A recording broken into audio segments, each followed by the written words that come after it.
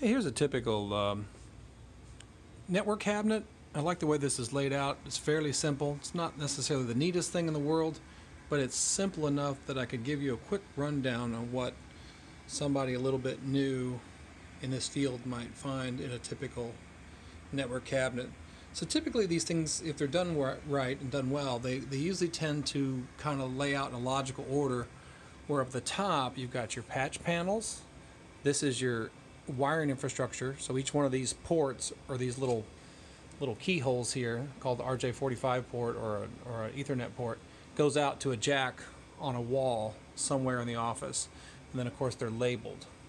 So and you'll see a corresponding label at the wall jack.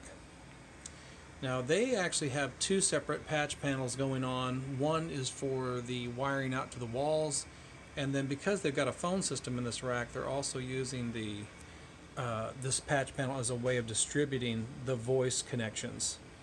So this patch panel doesn't go to outlets on the wall, it actually goes to this phone system right below here, which is an old Nortel BCM 50. And then below that, now a lot of times you will not find the voice equipment in the network rack, but that doesn't mean it's not possible. Below that I've got your network switch, which is kind of the heart of all the traffic.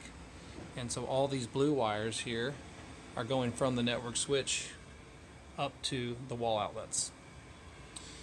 Then of course we also have to have a router, so they got a little Meraki router there.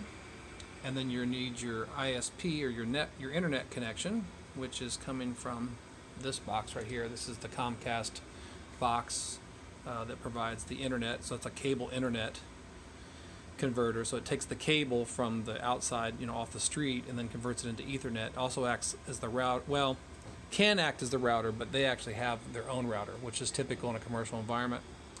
You've got your UPS there, this APC 750. That's a battery backup, which supplies backup electricity in the event of a power outage.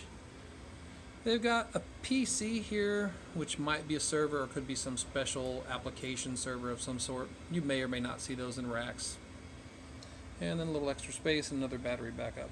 So that's pretty typical. That's a very typical, simply laid out network rack you would find in kind of a small or maybe mid-sized business.